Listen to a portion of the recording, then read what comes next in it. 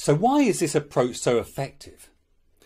Anders Ericsson, the professor of psychology at Florida State University, is recognised as one of the world's leading authorities on the development of talent, and he suggests that the type of practice that a person does will determine how likely they are to be successful in the future. He is particularly well known for the 10,000 hours rule, which is a theory that 10,000 hours of any type of practice will allow an individual to excel in their chosen field. Although this theory has been a bit misinterpreted, as it related specifically to violinists, it does give some convincing evidence that talent mostly comes about through hard work. Although the amount of practice a person puts into a skill is a very important factor for developing talent, what Ericsson has been more interested in is the type of practice that is required to achieve excellence. He suggests that people tend to follow one of three types of practice methods, which would largely determine the success that the person's like to have. The first and unfortunately most common type of practice is what Ericsson refers to as naive practice. Albert Einstein famously stated that the definition of insanity is to keep doing the same thing and expecting a different result. And this pretty well sums up naive practice. One of our problems as humans is that we are creatures of habit, and so we tend to repeat patterns of behaviour. This can be seen in the way we approach practice. Once we get to a level of skill where we are happy and can function well enough that it is automatic, we tend to keep repeating the way we practice a skill.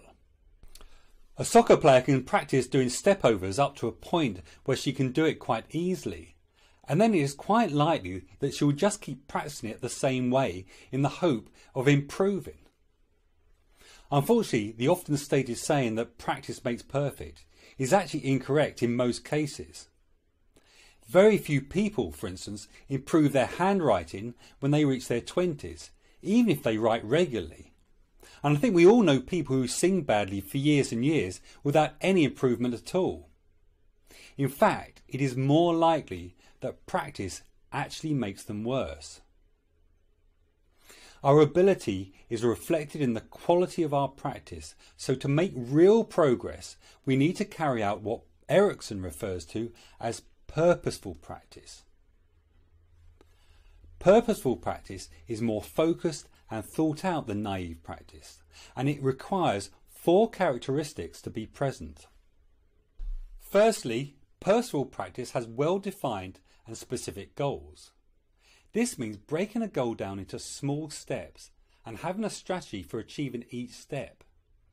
If you have a goal of being able to take the ball past the defender and then float across to a player running in towards the goal, and you have never been able to do this before, you would need to break the goal down into smaller, more specific parts. For instance, you may want to work on beating the defender first, and this may have its own smaller parts, such as which method of beating the defender needs practicing. For instance, the player could be working on kicking the ball past the defender and then running onto the ball using his pace. So he would need to practice getting the weight of the kick right, and also possibly would need to work on his sprinting technique so that he can get to the ball before the defender can. He may then want to work on improving the quality of his crossing, working on getting the right amount of power, the right angle of contact with the foot, the right amount of height and the right amount of swerve on the ball to hit his target. Finally, he may be ready to start putting it all together, pushing the ball past the defender, sprinting past the defender, and then getting the cross in while running at pace. If he is going to improve, he needs to have these specific goals to improve each stage to stop him from falling into naive practice. The second characteristic of purposeful practice is that it needs to be focused. This means that a player needs to give their full attention to their practice. There's no value to practicing tackling when your mind is on attacking or on something totally unrelated to soccer at all. Focused practice means that all of your senses, what you are seeing, what you are hearing, what you are feeling, and even what you're saying to yourself, is all centred on the task in hand. You are looking at the ball, telling yourself to focus, feeling your body moving towards the opponent and hearing your foot strike the ball as you take the ball away from the opponent. When you are totally focused, there is no room to process other information apart from what you are learning to do right then. The third characteristic of purposeful practice is that it requires feedback. You need to be able to know if you're getting it right or not. If you're practicing shooting at a goal from outside the penalty area by just hitting one shot after another without paying any real attention to where the ball is going, you're not practicing effectively because you're not getting any feedback to learn from. To be practicing purposefully, you need to gain feedback by seeing and feeling the result of the shot you are playing, and then adapting your technique on the next attempt to get it closer to what you intend to achieve. The final characteristic of purposeful practice is that you have to get out of your comfort zone. This may be the most important aspect of purposeful practice, because if you don't ever push yourself so that you are outside your comfort zone, you will never improve. It is less about working harder and more about working differently, being prepared to try something new. I've got a friend who's been playing golf 3 or 4 times a week for over 20 years, and even though he has put in several thousand hours of practice, he has not improved a bit. This is because he has never allowed himself to play outside his comfort zone. He always does the same practice, plays the same type of shot, and takes the same approach to the game he always has, so just doesn't improve. The problem is that purposeful practice isn't easy because you're never settling for what you've got. One of the players I've really admired in recent times is the former Chelsea and England star Frank Lampard, who recently finished his career at New York City FC.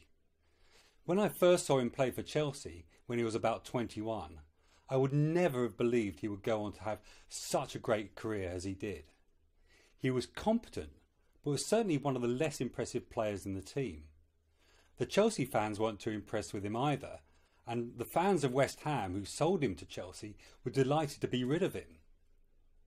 But then, over the next few years, he just got better and better until he became one of the greatest midfielders in the world. He was known as being one of the hardest trainers, and is a great example of how purposeful practice can lead to greatness if you're prepared to take yourself out of your comfort zone day in, day out. So this is what purposeful practice is: having specific goals in mind which take you out of your comfort zone while staying focused and keeping an eye on your progress.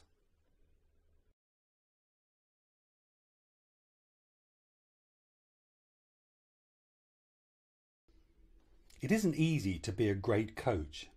Among the many attributes a leading coach will have are a great understanding of the game, good communication skills, immense self-belief and vision, tactical awareness, not to mention the ability to motivate, inspire and energize their players.